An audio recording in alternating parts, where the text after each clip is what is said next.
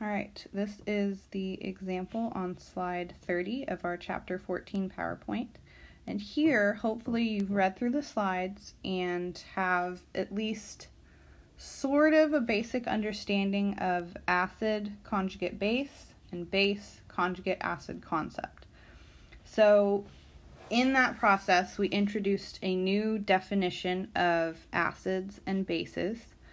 An acid, according to what's called the Bronsted-Lowry definition, acid equals a hydrogen ion donor, meaning it gives away hydrogen ions in solution, and a base is something that accepts hydrogen ions, so it's an H plus acceptor.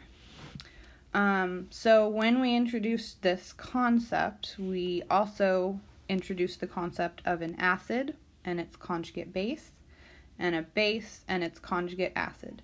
And between these pairs, the only difference is a hydrogen ion. So to do this example, first it's asking us what the conjugate base of H2CO3 is. So if H2CO3 has a conjugate base, that means it's first acting as an acid.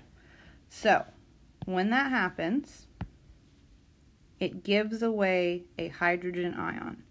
So H2CO3 becomes HCO3 minus. And the reason that we have that minus there is, remember that hydrogen ions have a plus charge. So if I take one of those away, that is losing a positive charge, which means my compound becomes negatively charged. So in this case, this H2CO3 carbonic acid is my acid, and when it gives away a proton, when it donates a proton, it becomes the conjugate base. And so the answer for this question, the conjugate base, is HCO3 minus. For the second guy, it's asking what the conjugate acid is of the NO2 minus or nitrite ion. So that means in this case, nitrite is first acting as a base. And so when that happens, that means that HNO2 minus accepts a proton, because remember our new definition is that bases accept H plus ions. So when it accepts a proton or hydrogen ion, it becomes HNO2. And that negative charge goes away because remember, H plus ions have a positive 1 charge. So in this case, we're starting off with a base and we're ending with the conjugate